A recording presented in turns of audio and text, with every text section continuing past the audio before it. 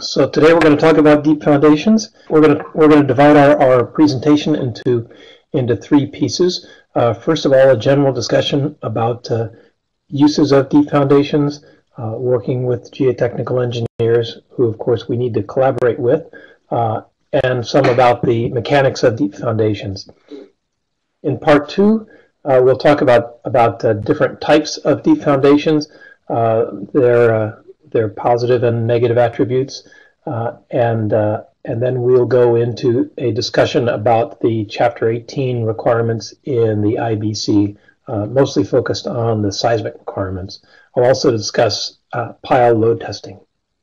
In part three, then I'll go through a design example of a concrete pile foundation for a parking garage.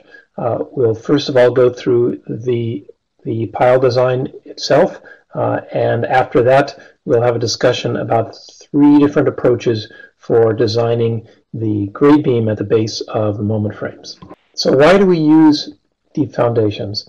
In the most general sense, we use them to transfer building loads to deeper soils, competent soils at depth.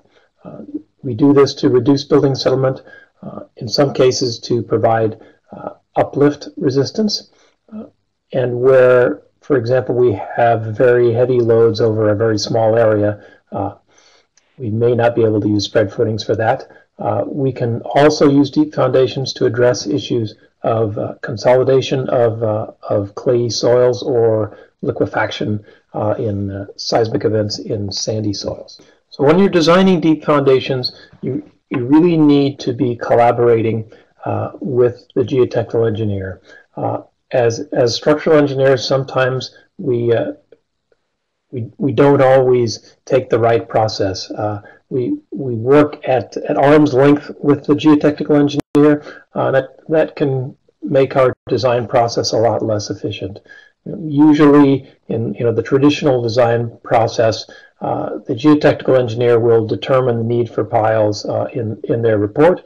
They may ask the structural engineer about what sorts of loads will be expected, and then the geotechnical engineer will provide their report, essentially in a vacuum, saying, okay, here's the vertical capacity, here's the lateral capacity, and then based on that, considering the report as basically as a Bible, the structural engineer determines the number of piles based upon the allowable loads, or if it's going to be a design build project, they may indicate the vertical and lateral load requirements on the drawings. The problem here is that there's often a range of vertical capacity that might be possible for the site. And using the maximum capacity that the geotechnical engineer provides may not necessarily be the most efficient way. And the resistance to lateral loading is really a lot more complicated than just how much load you can get, how much shear you can get per pile. The vertical loading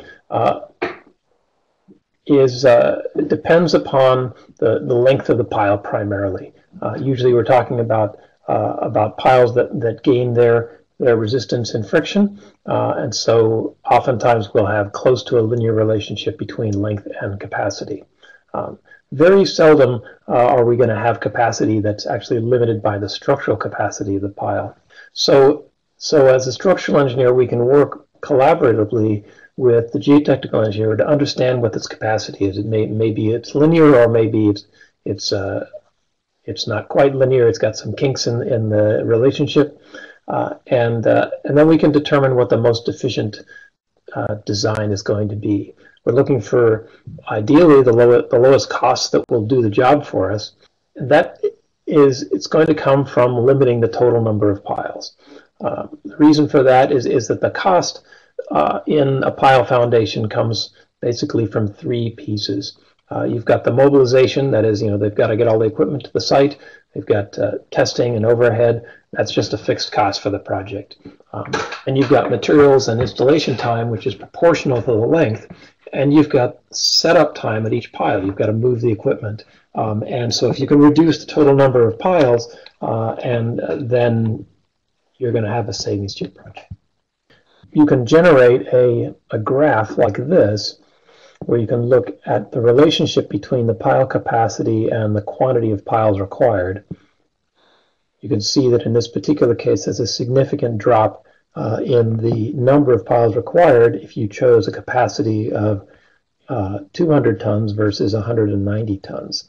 There's not very much difference in the total length of each pile that's required, but the total number is dramatically reduced, therefore the cost is reduced.